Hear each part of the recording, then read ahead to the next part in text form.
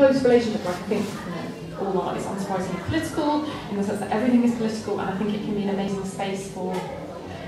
I think what's good about it is that we have activism. We have people going out there and protesting and making change, and that's what's incredibly important, that needs to exist. But we also need a space where we can kind of think about things and make mistakes and be kind of fragile and sort of just ask questions. So I think they're incredibly related without being the same thing. Like, I'm not deluded enough to think that my poem is going to, make the government change their policies or whatever. But I don't think I'm trying to achieve that. Like, probably none of you are either. It's that sense of this is a space actually in which we don't have to be rigid. We don't have to kind of abide by all of these kind of societal rules and political rules. We can just be very, very sort of open. And I think the more complicated the kind of problem, the more important that openness is, if that makes sense. Yeah, I think. And then, what kind of issues at the moment about gender are you currently thinking about?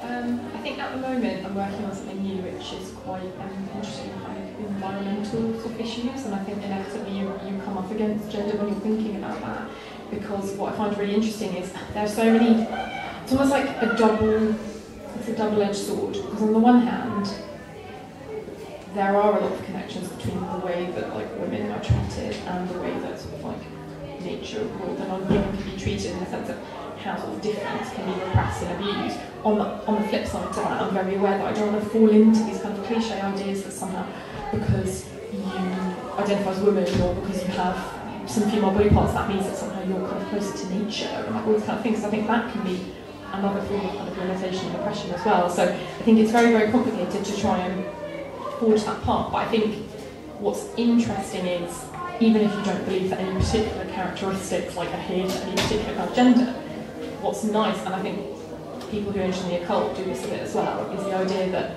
things which are kind of denigrated as bad, whether it's sort of overt sexuality or kind of fragility or emotion, that you can reclaim that. And I think that does have a link to environmentalism, because I think to be able to live in a world in which kind of softness and gentleness has to be your kind of abiding rule really goes against a kind of deeply masculinist sort of Western society. So it's kind of, even if you're not overtly thinking, I'm going to think about gender, when you start to think about any sort of non-human environmental issues, it just keeps kind of coming back and slapping in the face. So I found that really interesting, and yeah, I still have a lot to discover and think about, but yeah, it's been fascinating. Great, certainly a lot to think about. And any questions from the audience? If you want to raise your hand, if you have anything you'd like to ask. It's totally fine, if not, we can just get some drinks and stuff. Anything really intellectual, reasonably chill. Yeah. Where can I find out more about this? Just Google that. She's seriously there's so much everywhere. I mean, I think she's been played with in loads and loads of kind of, what the word is, loads of sort of modern culture, but you can also kind of go back and sort of find translations of the original sort of Hebrew text, and that's really interesting. So both sides interesting. So either, whichever appeals to you.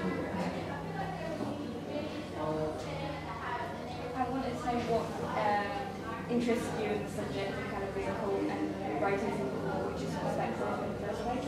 Yeah, I mean, it's something that I've been interested in for a long time. As Carmina said, I edited a book, and I edited it with Sarah Shin at Nota Press, 21st Century Occult Poetry, and I've always found it really fascinating for reasons quite hard to explain. But for me, I kind of explained at the beginning what the book is vaguely about, and I kind of thought, how can I, as one individual, talk about something like female history? Because I'm just one person with one experience, that would be ridiculous. So I needed a kind of figure that was very porous and very kind of open, but also one who maybe had a connection to all of those denigrated female characteristics, like overt sexuality, like kind of, intensity and kind of emotion and all of those things. And it just suddenly I was like, yeah, the village. She represents all of that. I went to an exhibition and there were all these representations of witches, and they're all negative. But I was really overwhelmed by it, because I've actually never seen so many images of female power ever in one place. It was really kind of electric, even though they were all meant to be kind of insulting, if you know what I mean. And I just thought, wow, there's so much unused power here. and I don't think I'm the only person who's realised that as I got so original when I started the book, and then realised that yeah, everyone's getting on that. But it's great. I'm excited that they are. So I think yeah, there's an obvious sort of feminist empowering that I do, which helps me.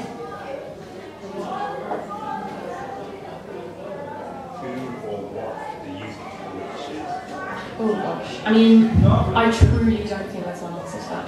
I actually wrote a massive article about this for White Review, and I think what you realise is, there are people who still practice witchcraft in cultures in which it's not decorated and repressed. It's a completely normal part of life and religion. So I think I'm very wary to kind of to limit it, because as I say, it exists in so many different practices. I think from my perspective, aka a Western person using it as a kind of trope rather than a kind of lived experience or whatever, for me it's the idea that someone can use language to make material change.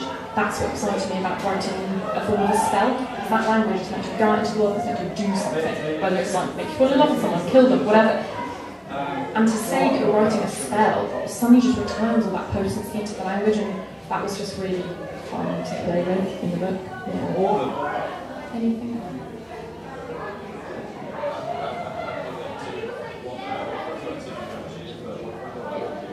So much. I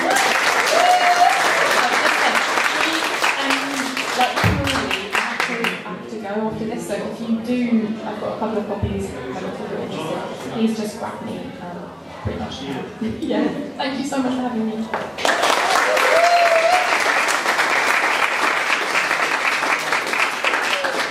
Thank you so much. We are now going to have a very quick break, 10 to 15 minutes, bath, toilets, exciting urinals, books on a table behind the huge skull. Can we just hand over the huge skull?